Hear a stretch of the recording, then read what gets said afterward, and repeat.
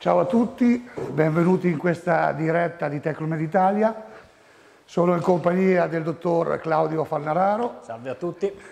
Che ci farà vedere come utilizza il sistema FALKO ormai da un anno circa, perché mi pare che ci siamo incontrati a giugno dell'anno scorso.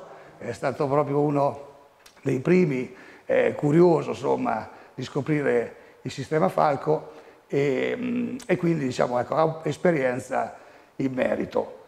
Oggi sarà una chiacchierata informale, nel senso che se avete delle domande scrivetele pure, risponderemo a tutte le vostre domande.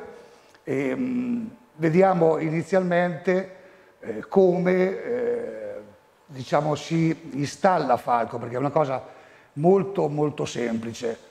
Diciamo noi che è un plug and play. Cosa vuol dire? Vi faccio vedere. Della valigetta in dotazione abbiamo il caschetto ha una batteria, quindi si installa magneticamente la batteria, si collega l'USB per alimentare il caschetto e tenendo premuto 4 secondi si accende il visore. In secondo luogo, in seconda battuta, dobbiamo collegare questo trasmettitore al nostro PC. Questo trasmettitore al nostro PC si collega con una presa HDMI e una presa USB. In questo caso noi la staffa l'abbiamo già installata sulla TV a muro, eccola qua, quindi io basta che installo il trasmettitore e sono pronto alla trasmissione. Automaticamente cosa succede? Che ci sarà un match tra le due parti e inizierò a vedere quello che ho sul PC.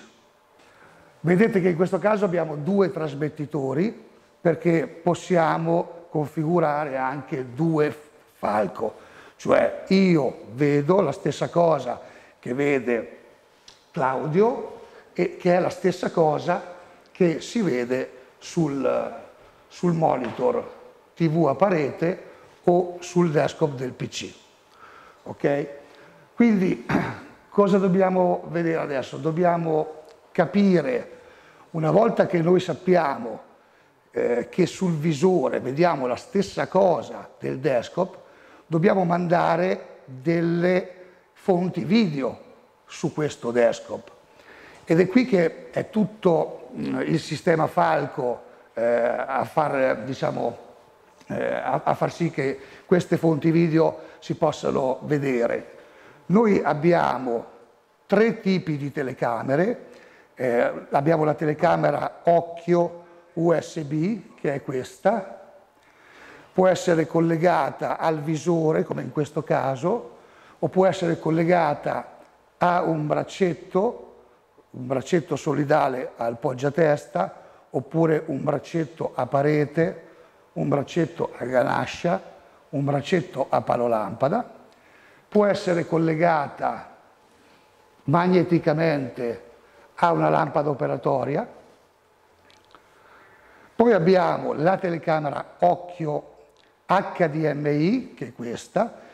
Questa qui è leggermente più pesante e va collegata solo su un braccetto. Infine abbiamo la nostra ESACAM. La ESACAM, che è una telecamera Full HD con zoom fino a 30x. L'HDMI è zoom fino a 10x, la occhio USB invece replica un zoom di 2,5x come il caschetto o 4x, dipende dall'obiettivo scelto. Facciamo una prova con il dottor Farnararo, vediamo come si vede l'immagine dalla telecamera occhio USB sul visore. Il caschetto, la base è molto semplice da regolare, quindi chiunque lavori con ingrandimenti e caschetto riesce a regolarla molto facilmente. E ci sono delle regolazioni aggiuntive qui sotto per quanto riguarda la distanza interpupillare, quindi può essere utilizzata da qualunque operatore in maniera molto intuitiva. E qui, ecco, non so se l'audience vede quello che vedo io in questo momento. Sì, sì. Ecco, qui è possibile vedere come la telecamera riesce a mettere a fuoco a 5-8 cm, correggimi Luca, non mi ricordo la lunghezza focale di questa particolare telecamera. Sì, abbiamo sì, un circa di lunghezza focale 5 cm, dipende poi dopo dall'obiettivo se è f5,6 o f8. E questo è vero che si può inserire diverse sorgenti video, io per esempio in maniera peculiare utilizzo il microscopio operatorio e la postura mi aiuta in questo caso, anche utilizzando questo caschetto si vede come si riesce a mantenere una posizione retta e quindi a non inclinare la testa, e sappiamo che noi dentisti abbiamo un problema sempre della cervicale o del collo a distanza di anni, quindi questo può essere un grosso vantaggio. Inoltre, all'interno io posso vedere, come ha detto Luca, diverse sorgenti video, posso mettere per esempio una radiografia o sorgente della Conbim se ne ho necessità e avere sott'occhio per esempio tutta la scheda clinica del paziente. Un altro utilizzo che può essere molto utile, per esempio, può sostituire completamente la classica telecamera intraorale, specialmente in prima visita, e il paziente vede insieme a noi le spiegazioni che noi gli andiamo a dare a seconda di quello che deve fare. Okay? Ci sono diverse regolazioni e quindi può essere utilizzata da qualunque operatore. Ora non so se si può avere la... Noi possiamo vedere adesso, per esempio, possiamo richiamare sul nostro software il pannello di comandi e addirittura qui abbiamo un obiettivo 16 mm, quindi è un 2,5 però possiamo anche zoomare digitalmente e portarlo quasi a, ecco, questo qui è 3,5 per circa.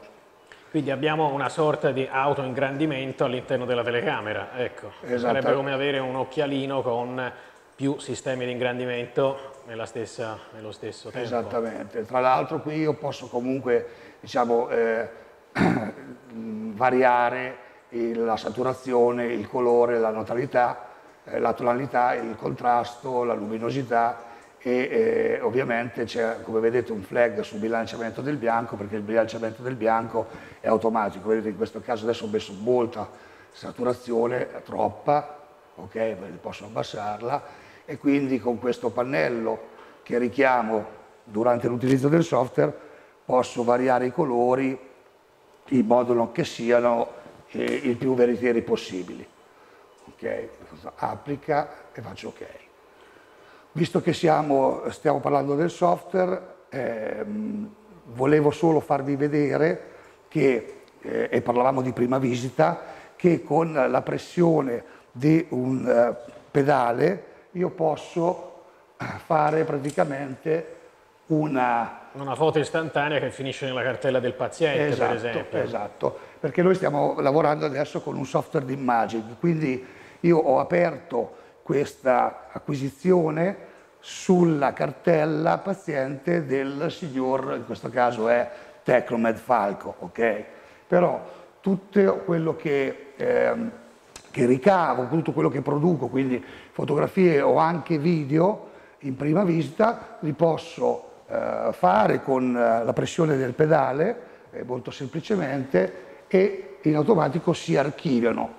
Poi successivamente posso vederli, posso vedere se sono venuti bene, insomma se sono accettabili o meno, li posso cancellare, posso lavorare sempre sulla cartella paziente. Quindi anche per motivi medico-legali una cosa interessante è che ho immediatamente un'archiviazione magari della situazione iniziale del paziente semplicemente premendo con un bottone e facendo un piccolo video di 10 secondi. Esatto, sicuramente, perché inizialmente si fa la prima foto, quindi di come è il paziente e poi successivamente, dopo l'intervento, di come è il paziente, quindi si può anche far vedere al paziente quello che uno ha fatto e quindi anche legalmente insomma ci sono le prove.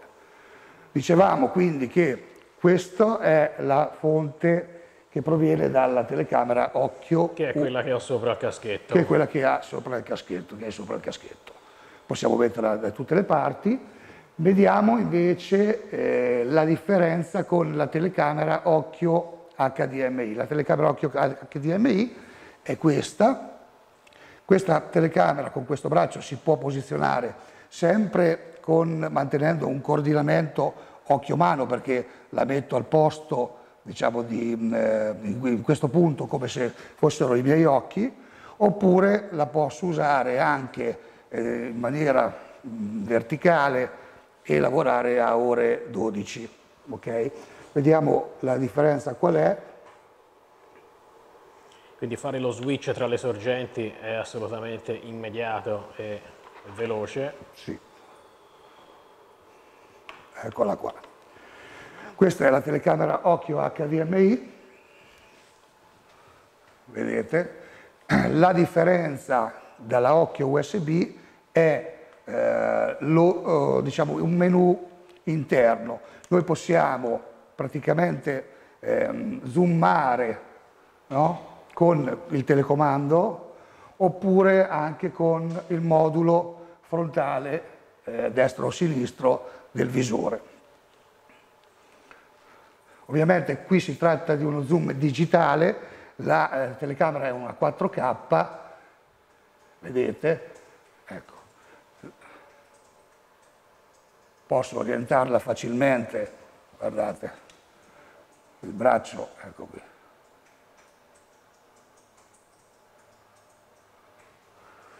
Posso variare il diaframma. Ecco, la differenza, insomma, è un menu interno della sorgente digitale HDMI.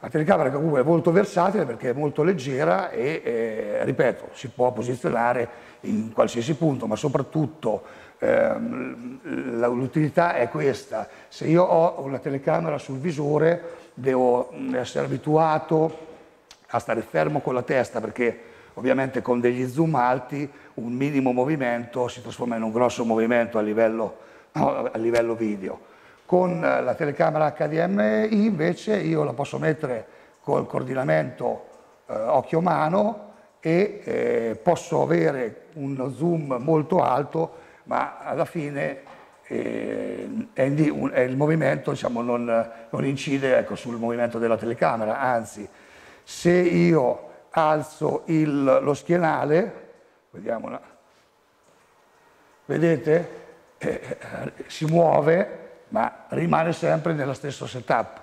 Quindi se io abbasso o alzo lo schienale, il fuoco e l'immagine rimane la stessa. Rimettiamola giù perché sennò...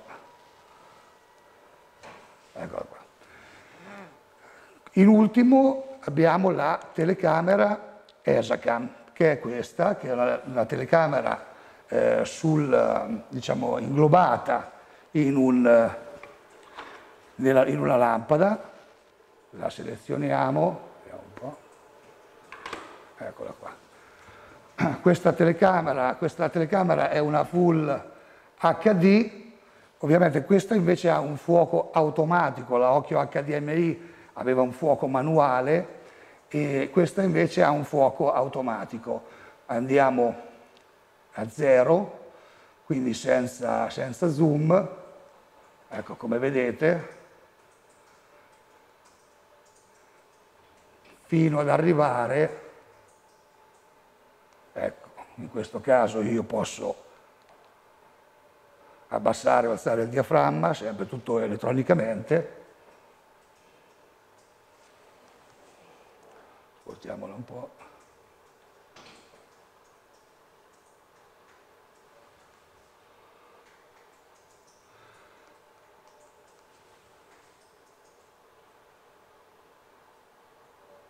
Ecco. E questo qui è il massimo della visione fino a 30x. Quindi vedete, ecco, sono 3 tipi di telecamere differenti. Ovviamente per la ESACAM non riusciamo ad avere un coordinamento occhio-mano perché la posizione della telecamera è la stessa posizione della lampada operatoria, quindi non avrò un coordinamento occhio-mano, ma anche qui se io la metto in verticale posso lavorare a ore 12 come se fosse un microscopio, così come la occhio HDMI. Adesso leviamo lo zoom, lo abbassiamo un po'. Come vedete sulla ESACAM io posso riprendere anche tutto il viso del paziente, invece con la occhio HDMI o USB io diciamo, riprendo solo una parte del cavo orale, insomma, una parte del paziente.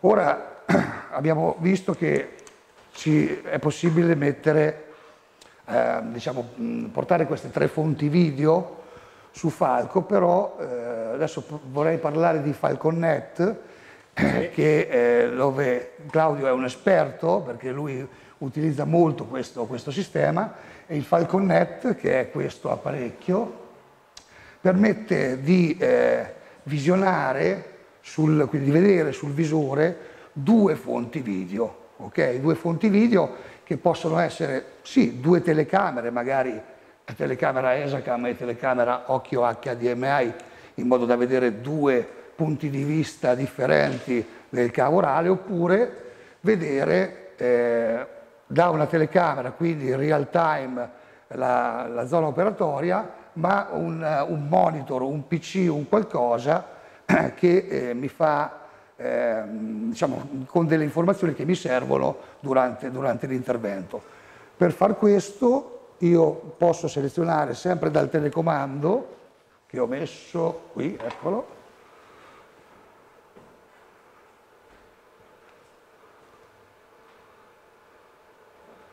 ecco, come vedete sto guardando adesso la telecamera ESACAM e questo PC. Claudio, ti lascio la parola, sì, che tu, visto che lo usi, spiega pure come lo stai usando. Sì, diciamo che il sistema FALKONNECT mixa differenti segnali video, quindi a seconda dell'utilizzo che ogni professionista ne fa in studio è possibile avere sott'occhio molte informazioni, quindi che si tratti della scheda per esempio di una ortopantomografia di un paziente o di una TAC con BIM, magari durante l'esecuzione di un intervento in cui ho bisogno di avere sott'occhio questo tipo di informazioni. Io personalmente lo utilizzo collegato a un microscopio operatorio, in quanto occupandomi di education ho trovato veramente molto utile questo sistema, direi incredibile, perché sto facendo lezioni a distanza con colleghi da diversi paesi del mondo e riesco a fare una education che fino a poco tempo fa era impensabile.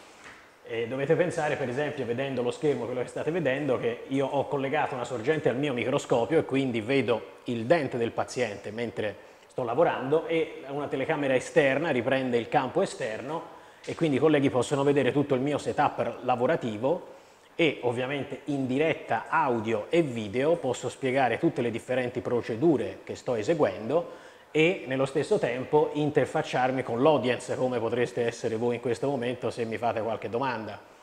E quindi le possibilità sono veramente incredibili. Lo utilizzo anche per esempio quando i colleghi mi inviano dei casi riferiti e quindi con il loro paziente alla poltrona mi interfaccio con il collega che me l'ha riferito e parliamo del caso, quindi delle visite a distanza si possono fare.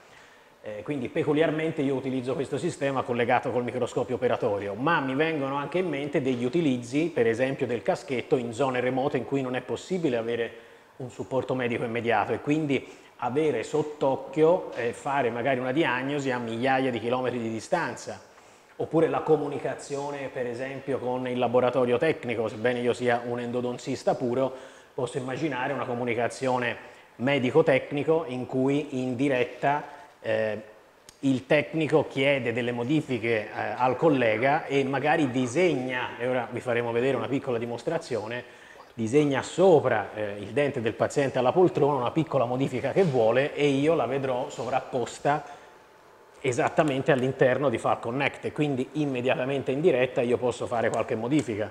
quindi ci sono veramente molte possibilità di utilizzo di questo sistema. Dopo non so se si può far vedere il remote, il disegno, diciamo, che sì, è lo possiamo far vedere. Diciamo che adesso siamo in streaming sia su YouTube che su LinkedIn, e quindi è come se stessimo facendo un educational. Adesso non so quante persone sono collegate, ma credo, ecco, mi dicono più di 300 che ci stanno guardando, siamo molto contenti, e quindi fondamentalmente queste persone, ecco, sono i discenti, potrebbero essere i discenti, e quindi stanno guardando la nostra lezione. Ok. Volevo farvi vedere anche un'altra cosa, che è diciamo, la gestione del PC tramite l'head tracking mouse. Esatto. Adesso rimettiamo il software.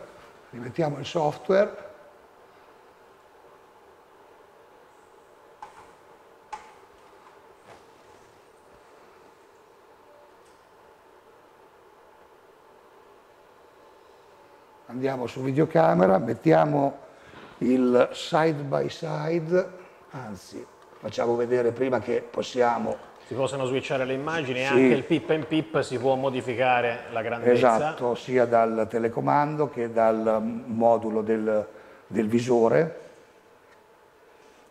quindi sia la posizione che la dimensione. Posso switchare comunque se magari voglio vedere un particolare preciso, insomma, in maniera più zoomata, o addirittura posso cambiare modo e quindi vedere la stessa, diciamo, le due informazioni side by side, quindi fianco a fianco, o da una parte o dall'altra, oppure vedere una sola immagine a tutto schermo, ma soprattutto ancora più a tutto schermo, se mi dà fastidio, anche questa banda. Ecco, come vedete, io così sto guardando a tutto schermo l'immagine della fonte 1, oppure switchando la fonte 2. Ok? Ritorno in PIP, ok? E con l'head tracking mouse io posso navigare all'interno del PC. Come funziona? Vedete, abbiamo un cursore del mouse al centro. Adesso un attimo che ritorno. E col movimento della testa sarà possibile comandarlo. Esatto. Si attiva un modulo. Vediamo. Sopra.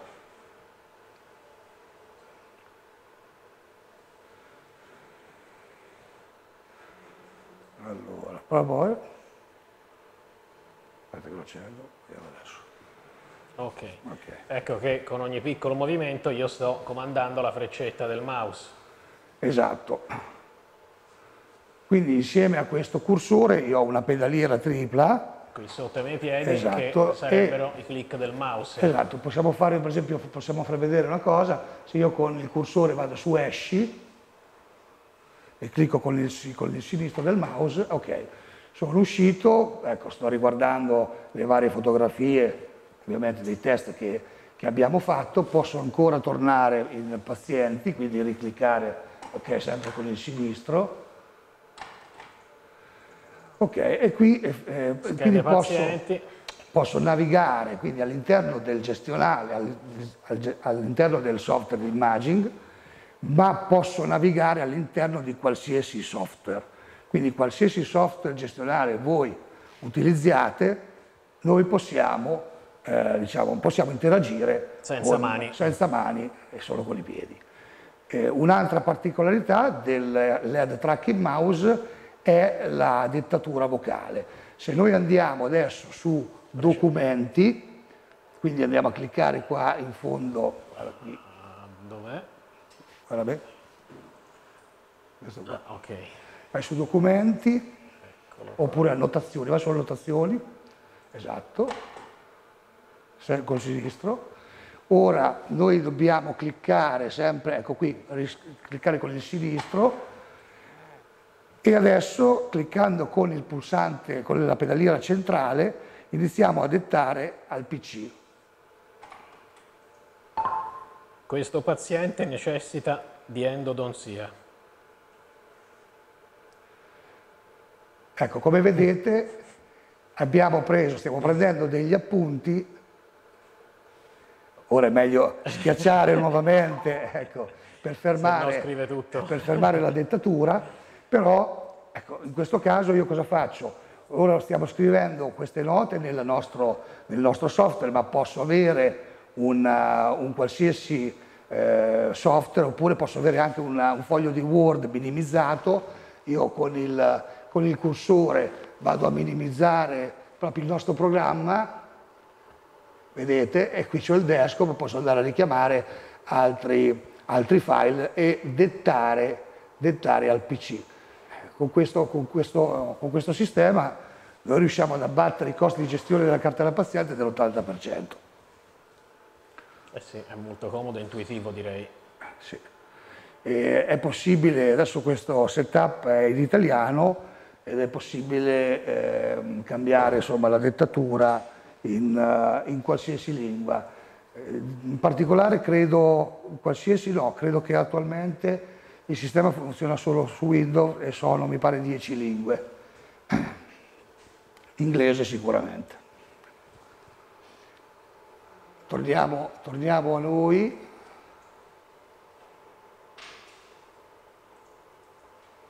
Eccoci qua. Non so se adesso avete, Sara, se ci sono delle domande, hanno scritto delle domande? Sì, il dottor Maurizio De Marco chiede, ma nel sistema FALKO la telecamera che riprende la cavità orale, dove è posizionata? Nella lampada dell'unico? Allora, come dicevamo all'inizio, sono 3 tipi di telecamere e si possono posizionare in vari modi per riprendere il cavo orale. Questa è la telecamera occhio USB, che è la telecamera, diciamo, che secondo le statistiche è quella che va per la maggiore ed è anche più facile da usare. La telecamera viene installata sul visore. Sul visore io ho lo stesso punto di vista, ok? E quindi ho un coordinamento occhio-mano. Questa telecamera però può essere installata anche magneticamente in questo punto, per dire, nella vostra lampada, oppure può essere installata anche su un braccetto. L'utilità qual è? Che se io la installo su un braccetto non devo necessariamente stare fermo con la testa, ma diciamo che l'immagine comunque è stabile perché il braccetto è fisso, mentre la testa magari si può muovere. Invece installandola sulla lampada io non riesco ad avere un coordinamento occhio-mano, però magari non mi interessa perché io utilizzo questo sistema a ore 12 oppure solo per registrare o fare foto. Quindi questo è dove si può posizionare la telecamera occhio USB. La telecamera occhio HDMI si può posizionare solo su un braccetto perché ha un certo peso, e la differenza è che ha un'uscita HDMI con uno zoom 10x, ma il fuoco è fisso. Lo zoom è 10x più 4 fino a 40x, perché ci può essere un obiettivo da 2,5x o da 4x, e dopo abbiamo anche uno zoom 10x digitale, ok? E in questo caso io lo posso però mettere solo su un braccetto, anche perché lo zoom è molto alto e quindi se muovo la testa, insomma, non si riuscirebbe a lavorare. La terza opzione è collegare con questo tipo di telecamera, che è la telecamera ESACAM, che è una telecamera inglobata direttamente nella lampada. Questa telecamera fa uno zoom fino a 30x, ma ha un autofocus e ha anche un diaframma, una regolazione del diaframma automatico oppure manuale. Ok, poi se chiunque successivamente a questa diretta avesse altre domande o cose mi può contattare su Facebook e sui social, diciamo, sono a disposizione sul canale. Sul mio canale potete vedere come utilizzo il FALKONNECT con il microscopio, così potete avere un'idea precisa. Credo di avere un paio di video dove ho fatto proprio un intervento sul paziente, così potete avere un'idea di vedere come funziona il sistema in uso. E direi che è possibile fare quella prova con il disegno. Sì, dobbiamo... Sì, non è una cosa complessa, è una cosa che sarebbe fuori programma, però potrebbe essere interessante. Dobbiamo vedere. Altrimenti facciamo un video e poi lo carichiamo, così. Dobbiamo fare un video perché c'è già... Io ho ancora questo attivo. Per togliere il mouse tracking basta un clic. Basta cliccare un bottone. E eccetera. Poi si ricomincia a Sul utilizzare discorso il di mouse. telecooperazione non ce la facciamo perché siamo già in streaming, quindi non riusciamo a fare due cose. Giusto, ci vuole... Ok, quindi se io dovrei partire con il software della telecooperazione di Archimed e a raggiungere fino a 1000 partecipanti. Allora in quel caso io riesco a fare anche un discorso di realtà aumentata, cioè di persona, cliente, medico, collaboratore che in remoto mi disegna sul video in real time mentre io sto lavorando. Ora, oggi siamo in streaming sulle due piattaforme, quindi non riusciamo a fare il terzo streaming, la terza diretta, insomma, tra virgolette, perché comunque anche nell'altro caso la telecooperazione è una diretta, perché si lavora in diretta. Però basta vedere sul falkonet.com i video che spiegano la potenzialità di questo sistema. Altra domanda? Sì, è tutto chiaro? Perfetto, allora sono contento. Quando non ci sono domande o è tutto chiaro, come quando faccio i corsi, oppure non hanno capito nulla. Speriamo sia la seconda, ma siamo sicuri, anche perché questo sistema è molto intuitivo, veramente. Può sembrare complesso avere fili o cose, ma una volta indossato è veramente automatico e è veramente facile. Sì. Allora, a livello di comunicazione per il paziente, quali sono i vantaggi di questo sistema? Beh, i vantaggi sono innumerevoli perché, come dicevo prima, per esempio utilizzando qui la telecamera occhio USB, è possibile in diretta, mentre io spiego al paziente quello che deve fare, il paziente lo vede istantaneamente. Ormai in tutti gli studi oggi moderni c'è un televisore o delle telecamere che utilizziamo. In questo caso noi immediatamente e d'emblée possiamo far vedere al paziente qual è il suo piano di trattamento e quindi sicuramente può aiutare questo. Senza contare, come dicevo prima, che si possono fare dei video istantanei e metterli nella cartella paziente, quindi abbiamo, diciamo, un pre-trattamento e un post-trattamento, sia per motivi medico-legali ma anche per far vedere, diciamo, ai pazienti il prima-dopo, visto oggi sono sempre più esigenti, specialmente per cose estetiche. Quindi sicuramente il vantaggio principale è questo, oltre alla telecooperazione che è possibile fare, come si diceva prima. Questo credo sia il punto di forza di FALKO, il network e la connettività che è possibile avere, non solo come education, io la utilizzo al 99% per questo, ma anche per una telecooperazione tra diversi professionisti, per esempio. Ecco, una domanda invece che mi fanno tutti è: ma il sistema sulla testa pesa? Perché noi diciamo che il sistema pesa 550 grammi, ma alla fine cosa vuol dire 550 grammi? È pesante o non è pesante? Cioè, Claudio, è pesante o non è pesante? Ma allora, diciamo che io prima dell'utilizzo del microscopio utilizzo degli occhialini ingrandenti che comunque pesano sul naso. Questo peso è ben distribuito dalla struttura, quindi sinceramente non mi sembra pesante. Non sembra ecco. Ora qui c'è anche questo filo, non credo sia fisso. No, questo qui è un filo che c'è solo se io scelgo la telecamera occhio USB frontale sul visore, siccome che combattiamo con la latenza, perché noi la diamo la latenza è 0,05 secondi, perché ovviamente dobbiamo lavorare in real time, l'unica cosa è avere, almeno per la telecamera, un filo che arriva fino al PC, Okay. Però ecco, non è più pesante di un sistema classico ingrandente con gli oculari, ecco, qualche grammo in più forse, ma non così tanto. Diciamo che noi abbiamo lavorato molto anche sul bilanciamento, cioè tutto il peso che è qui davanti è identico al peso dietro, per cui ecco, c'è questo bilanciamento dei due pesi e c'è questa distribuzione su tutto il caschetto. Questo caschetto che come vedete ha un design ormai comprovato da anni, assomigliano, possiamo dire anche i nomi perché assomiglia al caschetto Zeiss. Questo è un caschetto che è stato fatto in collaborazione con Univet, ovviamente è un caschetto con una forma e una anatomica che è stata studiata da parecchi anni, per cui ecco, questa forma anatomica l'abbiamo mantenuta, abbiamo voluto scegliere questo tipo di supporto per il nostro falco perché sappiamo che non si avverte il peso seppur di 550 grammi sulla testa. Sì, poi sarà che io non ho un accessorio che sono i capelli, probabilmente si adatta perfettamente, ma confermo che è comodo, insomma. Sì? Posso? Ha parlato prima di telecooperazione sia a livello di collaborazione con l'odontotecnico che a livello di collaborazione con un altro collega da remoto o nella didattica. Per questa telecomunicazione, per questa telecooperazione è necessario un software dedicato o una piattaforma di quelle che conosciamo? Allora, sul software Archimed c'è un tab dove noi praticamente riusciamo ad inviare, a chiedere telecooperazione remota.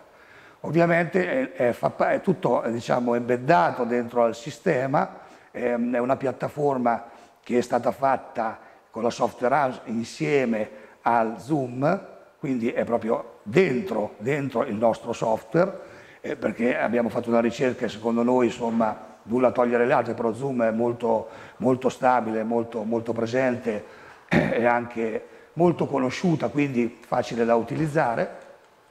E ovviamente nel software questa funzione ti permette di collegarti, di richiamare fino a 1000 partecipanti in maniera rapida perché pesca il nominativo o la mail direttamente dall'anagrafica dei pazienti oppure dei collaboratori, perché se io ho installato un'anagrafica me la vado a pescare e vado a chiedere la collaborazione.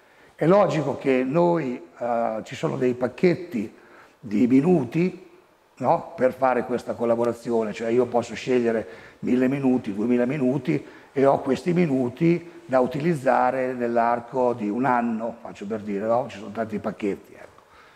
Poi è normale che esistono tantissimi software diciamo di streaming free, quindi ognuno può utilizzarlo come vuole. Da noi il software prevede ovviamente anche un menu dove c'è una cartella, diciamo un menu di annotazioni dove io riesco a disegnare sopra il video, quindi sopra ciò che vedo e quindi aiutare il medico che sta operando a essere più preciso o più performante magari. Ecco.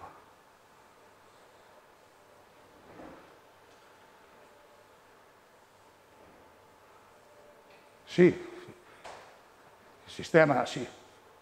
Il sistema è versante sì, in tutte le funzioni, quindi lo posso, come stiamo facendo adesso. Adesso cosa stiamo facendo?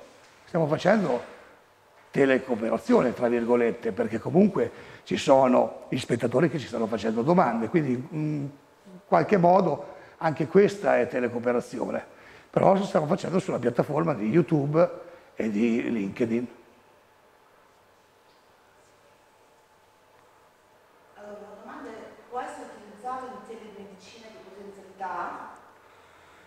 Beh, l'abbiamo detto... Sì, per esempio, una cosa che abbiamo fatto in Germania quando facevamo vedere ai dentisti che arrivavano nello stand, è possibile, per esempio, come ha detto Luca, disegnare in chirurgia il lembo.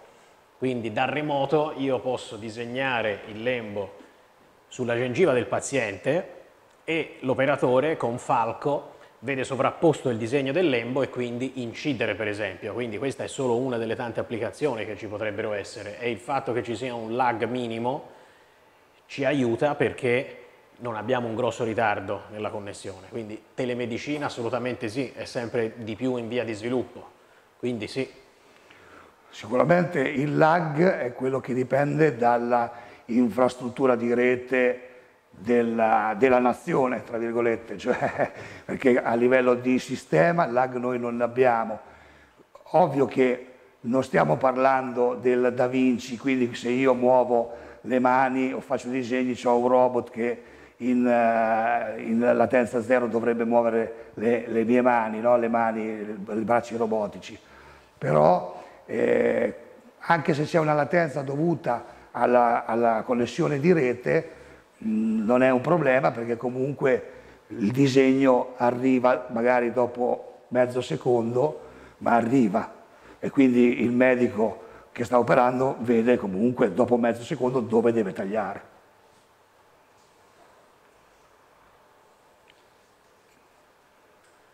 L'altra domanda, quali sono i limiti della soluzione?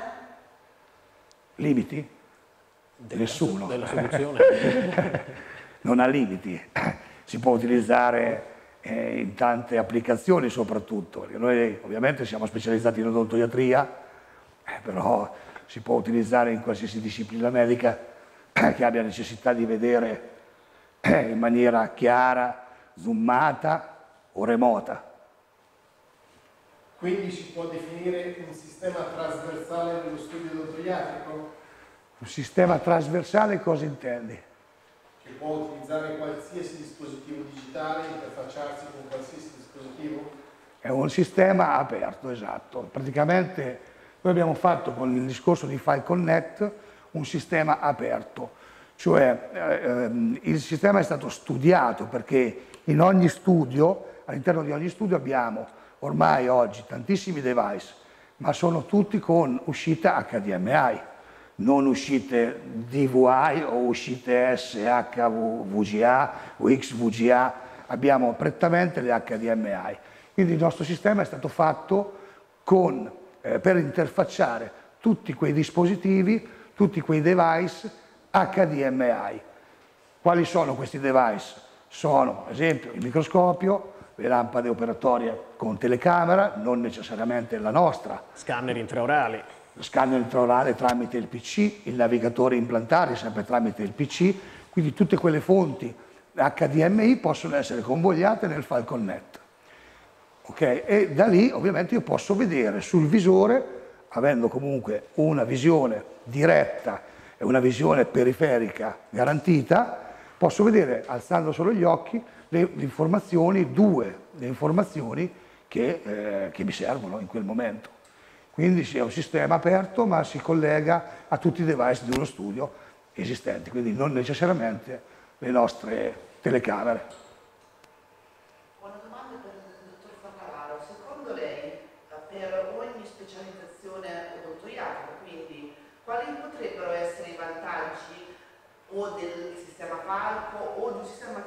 Cioè, come vede un igienista i vantaggi per chi fa igiene orale anziché fa protesica, anziché chi fa probabilmente chirurgia, perché fa chirurgia vera e propria anche una maxillofacciale, è un discorso molto utile, ma vorrei capire anche, probabilmente vorrebbero capire detto dal dottore come vede questo. Diciamo che il principale vantaggio sicuramente è la possibilità di vedere in diretta tutta la scheda del paziente, tutta la documentazione radiografica, l'anamnesi, la storia clinica, eventualmente la COM-BIM in diretta mentre sto operando.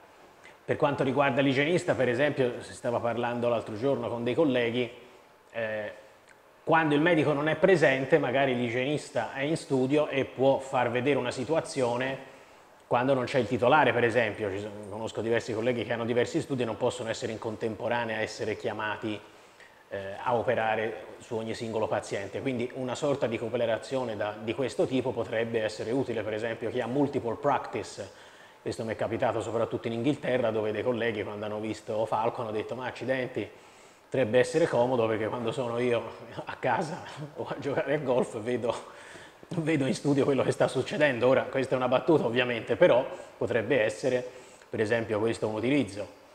Okay, sicuramente il mio utilizzo principale, collegandoci il microscopio, è l'utilizzo del FALKONNECT per education o pazienti riferiti, ma ogni branca sicuramente può trarre dei vantaggi da questa telecooperazione e il fatto di avere dentro gli occhi, in un clic, tutti i dati del paziente, eventuali esami clinici e altro. La comunicazione tecnico, per esempio protesista, o consulti chirurgici. Quindi sono veramente tante le possibilità, veramente i non limiti che aveva detto Luca, ogni giorno te ne viene in mente uno, per cui con un network e con questa connettività ci si possono trovare.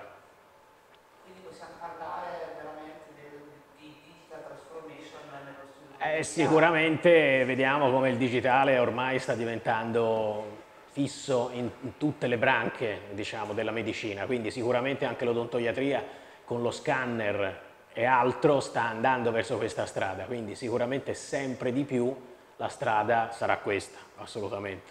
Questo video sicuramente sì, questo video sarà riproposto sui canali YouTube, mi pare, e anche sul canale LinkedIn, quindi potete rivedere la registrazione, ma soprattutto sarà anche con i sottotitoli in inglese, quindi per chi ci ha seguito che comunque non parla l'italiano oppure non capisce molto bene la lingua italiana,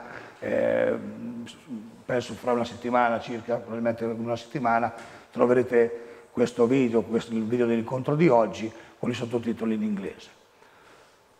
Bene, io ringrazio Claudio della sua partecipazione. Grazie a voi della Tecnomed, grazie a tutti i telespettatori, video web spettatori. I video web spettatori. Rimaniamo a disposizione. E per qualsiasi cosa potete consultare il sito falkomed.com, dove troverete tanti altri video, circa una decina di video che spiegano il prodotto fisicamente, oppure potete contattarci con il form che trovate sempre su falkomed.com se avete domande o se volete una presentazione personalizzata presso il vostro studio. Vi saluto e arrivederci alla prossima. Ciao, a presto. Ciao, ciao.